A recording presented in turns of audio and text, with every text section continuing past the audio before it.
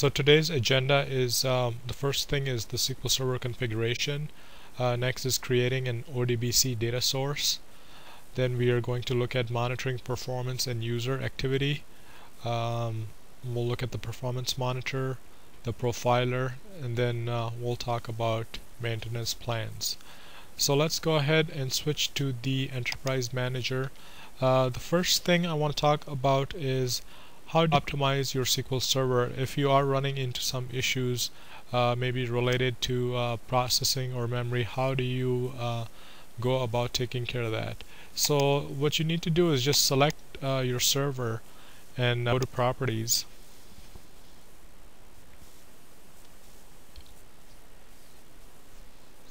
We have looked at this tab a little bit earlier, but there are a few things in here that I want to mention. On the General tab, it really just kind of talks about what version of SQL Server are you running and some of the parameters you can set. The ones that we are interested in is the memory.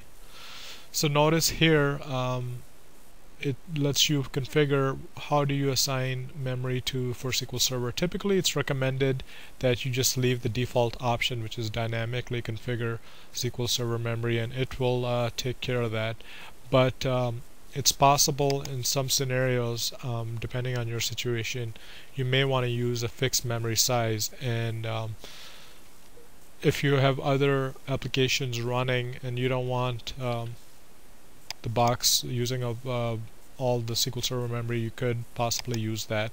I'm just going to go ahead and leave dynamic option. Then you have the processor. Right now I'm just running a single processor machine, but if you had a quad or a dual processor, you could select the processor and then pick one of these options here as well.